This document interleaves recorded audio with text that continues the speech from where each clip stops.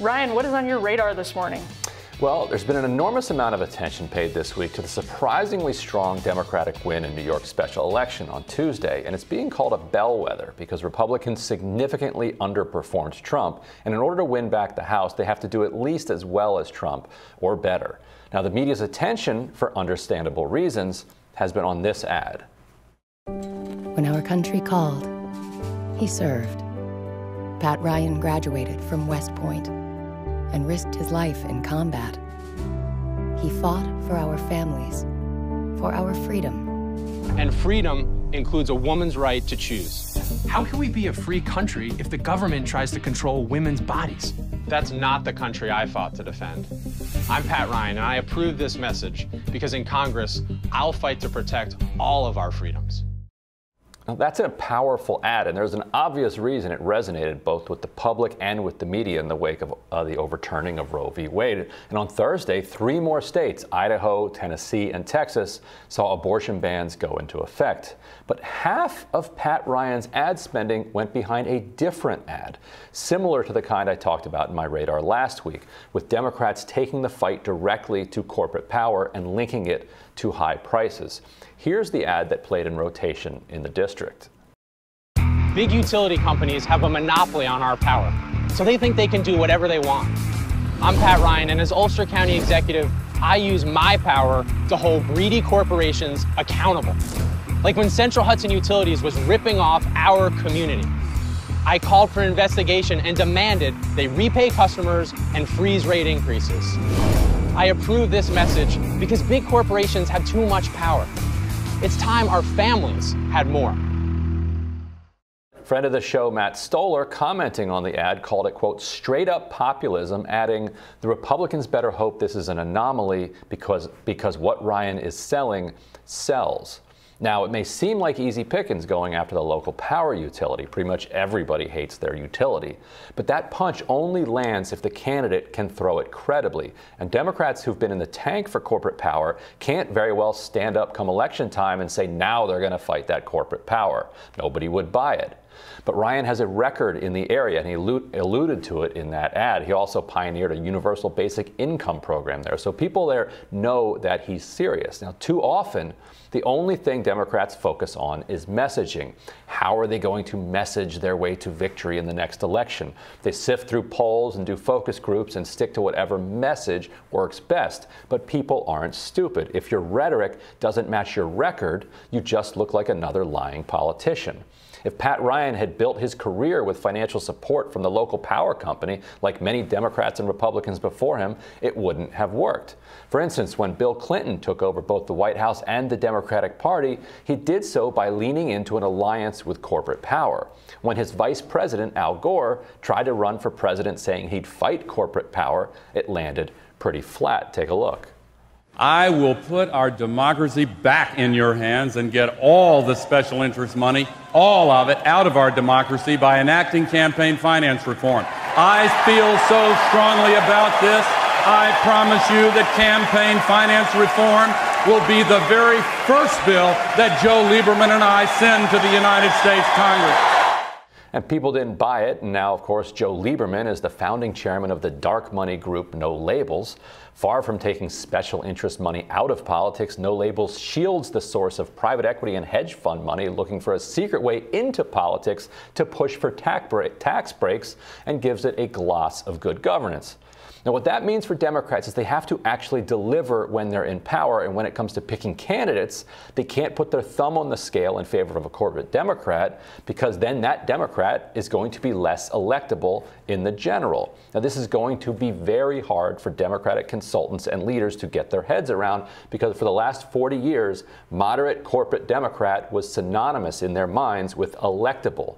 But that era is now over.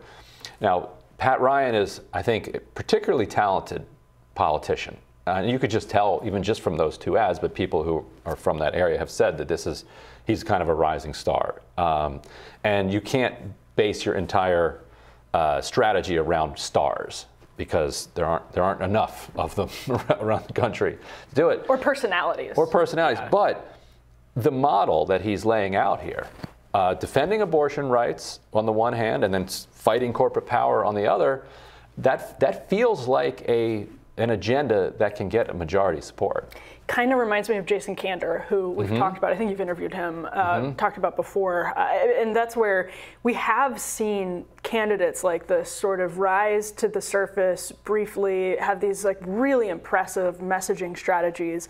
And then it doesn't seem like Democrats are ever able to adopt them on a more wide scale level, partially because of what you say, like some personalities can pull different things off. And, you know, your average Joe, what's his name? Joe Crowley, for instance, literally your average Joe might not be able to pull that off, despite being, I mean, Joe Crowley was fairly progressive. He just sort of aligned himself with the Democratic establishment and leadership. And I guess I'm curious how you think this can, this time, be legitimately translated. Is it money? Is it just a matter of the personalities not being able to carry a really good message? Or is it also that there's still too much money, especially as the demographic of the Democratic voter switches to somebody that tends to be more educated and higher income? Is it that, or is it an unwillingness to push this messaging? What could change that? I mean, one thing I've been told is that a lot of it is just muscle memory, that corporate power is not something that Democrats confront in a swing district. Like, that's just like, it's just stated as fact. Like, we don't do that. That's Ralph Nader, that's Bernie Sanders, that's AOC. Those people can talk about that. But in a swing district, we're gonna do the things that Rahm Emanuel, you know, loved to do in 2006, 2008, whatever. But you also now have this class of consultants and strategists who are just complete mercenaries and whose job it is to win races. And they're coming back with these polling numbers being like, look, this message really works. Like, we're 40 points above water if we attack corporate power. If we say that, you know, we're going to take on the meat packers for driving up the price of poultry and the price of pork. We're going to take on the oil companies because they're price gouging when it comes to gas prices, and the Republicans won't because they're in the tank for big oil. Like, this stuff is coming back in focus groups and in polling, just resonating so intensely that these strategists and consultants are now pitching hard to candidates, both the Senate and the House, saying, like, look, use this. And one person said it's ironic because, like, most of the Democratic senators today, like in 2006, 12,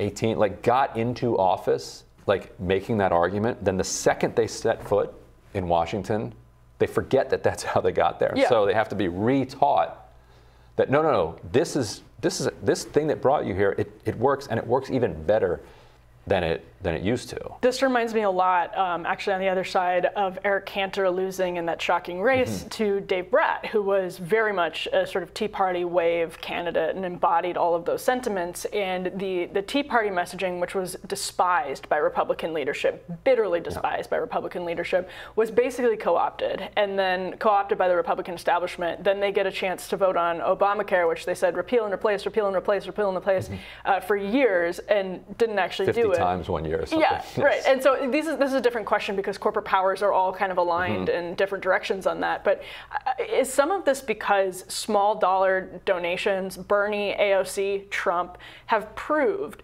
that you can make a ton of money without relying on corporate donors to the same extent? That's not to say the Democratic establishment is just casting off their corporate benefactors, but is some of it because of that? They know that you can get that money now? Yes, totally.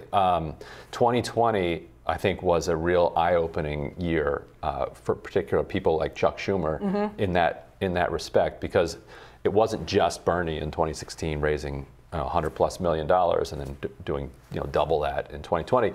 All of a sudden, all of these Senate candidates that Schumer's responsible for getting elected had more money than they could spend.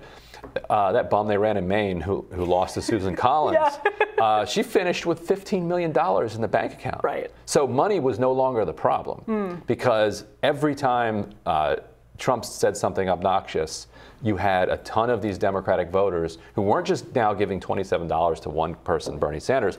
They were giving $25 or even $50 to every Senate candidate that Pod Save America was saying was electable. And they even gave like $20 million to Amy McGrath in Kentucky just to have fun with like trolling Mitch McConnell and lose by 30 points. Exactly. And buy a bunch of votes for consultants in that in that race.